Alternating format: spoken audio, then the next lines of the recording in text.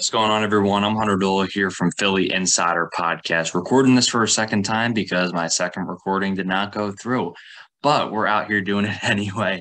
And the Sixers got De'Anthony Melton tonight. I'm sure you guys all know. Danny Green in the 23rd pick in the trade. So I'm just going to be going over my thoughts on it. First off, De'Anthony is a 24-year-old combo guard. At 6'2", he grabs boards. I think that's something I want to mention right off the bat is that I was very surprised at how well he rebounded, not just by the numbers, but on film too. He hustles. He hustles. And I think that's something, we talked about it. The Sixers talked about it. Joel Embiid talked about it. We need dogs in this lineup. We need dogs. We need that dog mentality that Nick Sirianni and the Eagles talk about all the time. We don't have that right now. And this is a guy who brings that. And, every aspect of the game that he kind of contributes in. He's very athletic, too. He'll get the crowd on his feet with the posterizer. I'm sure you guys have seen the clips of him posterizing dudes earlier this year. And that's great. Obviously, that's not something you're super concerned about if someone can't do, but it does help to have that athleticism and it definitely expand your game a little bit more. So I'm sure that'll get Sixers fans hype on him. But yeah, let's just go down to his numbers here. And I'm also just going to talk about, what I've seen from him just from, some of the games I've watched, some of what I've read from Grizzlies fans who have watched more games, obviously, than me of De'Anthony Melton. And yeah, just kind of my general analysis on him. He's obviously gotten better throughout the years. He was a Daryl Morey draft pick, went to Phoenix then, and then ended up with Memphis for the past 3 years. And you can see he's really improved his three-point percentage over the past few years. And credit to Mr. Crockpot, I believe he tweeted out in his video that he was 40+% on catch and shoot this past season. And he shot 38.8% over the past 2 seasons. Really an aspect of his game that's gotten better. And we're going to need that on the outside for sure. It's nice to have a bench guy who can do that. But also, in addition to that, also impact the game defensively. Very lengthy. I believe he has either a 6'8" or 6'9" wingspan, active hands. He'll get up in your grill and, give a good contest and really make it a tough shot. But also he'll be disrupting passing lanes too. Like he's not going to let you get an easy pass by any means. I mean, it's really going to be a tight window if you try to make a pass into the lane on him. Very, very active off-ball defender. I mean, that's a huge part of his defense, I think, as well as just being able to play up on his man and contest shots. So I really like the defense he brings. I think that's a huge aspect of his game. You can see the defensive numbers there. They're good. I think Austin Krell tweeted out that he's like top in steal and block percentage among guards or something like that. I don't have the actual stat or number, but he impacts the game massively on the defensive side. And I think that's something, those 3 aspects I mentioned, the shooting, obviously, 3-and-D guys, they're going to be streaky shooters to an extent. You can see the past couple of years, he's been on the better end of that streakiness, right? He's been contributing. He's had positive contributions, right? The shooting, the rebounding for a guy his size just shows the hustle, the defense, the plays in transition. I really think those aspects of his game, you look at the other guys we have right now. First off, with Danny Green. I do want to say first off, I should have done this at the beginning of the video. Thank you to Danny Green. We made another Danny Green season review video already. Never wish injury on any player. I'm so thankful for the time he spent here.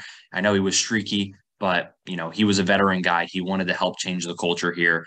And when he was hot, he was hot. Obviously, it was a roller coaster, but, it was fun to see him shooting from the corner. He was very good from there. And, yeah, I do appreciate him for the 2 years he spent here.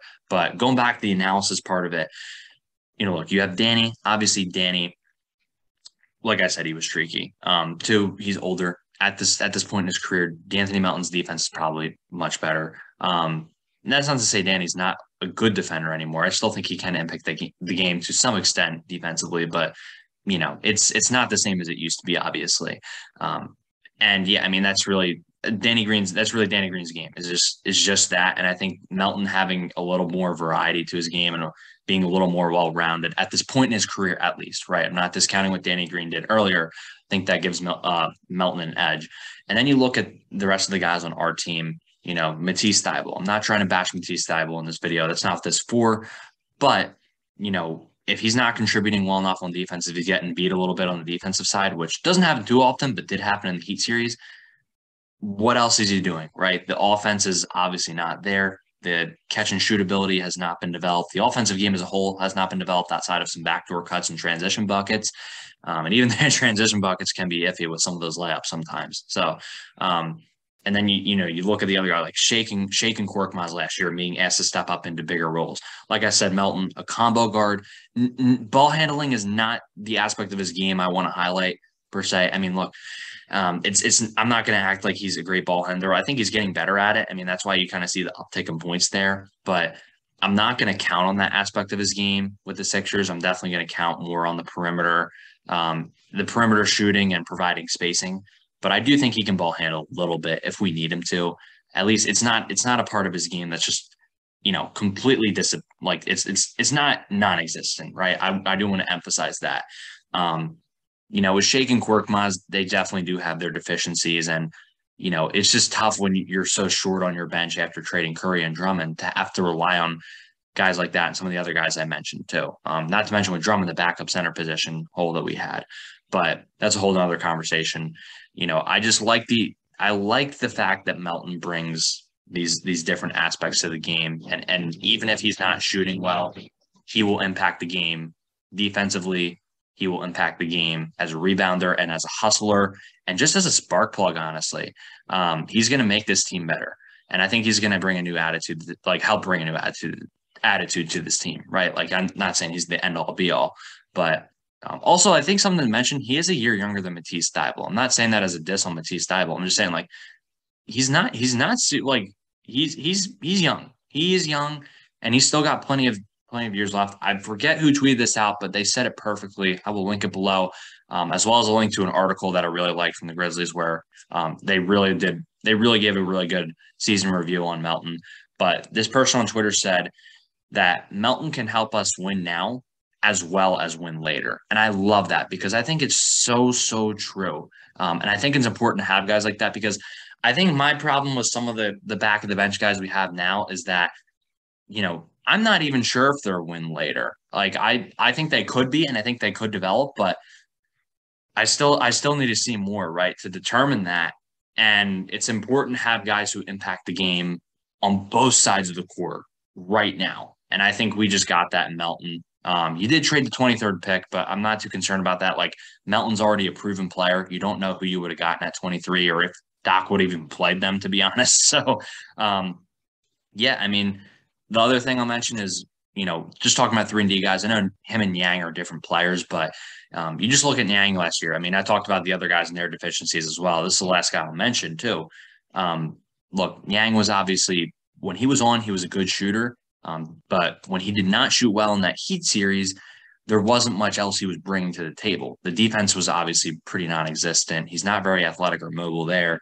Like I said, he's not doing much else other than shooting. So I think that's the nice thing about Melton. One aspect of his game isn't working well, still contributing in other areas. I think that's so, so key.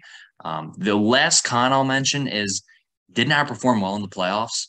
And in April, that's the article I was mentioning that pointed this out to me.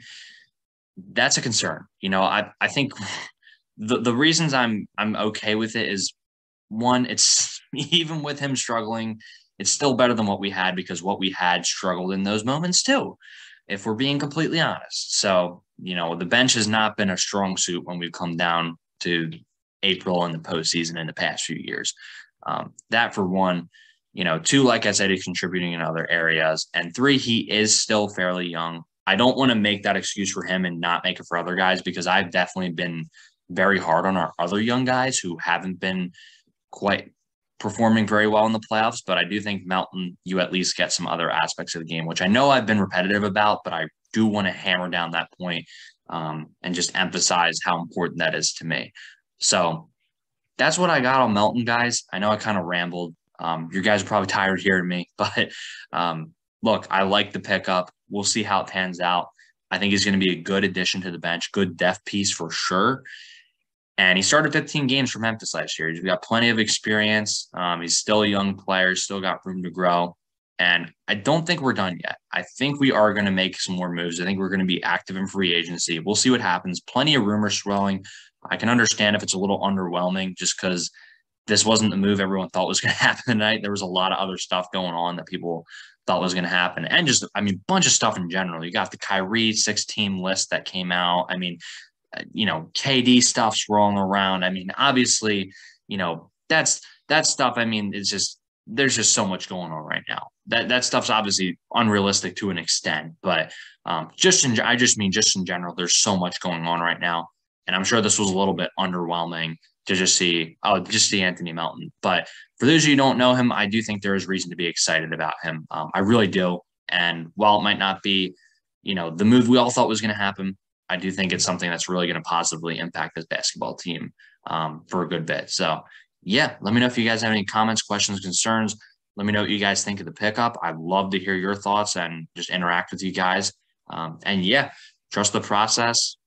God bless y'all. I'll see y'all later. Peace out.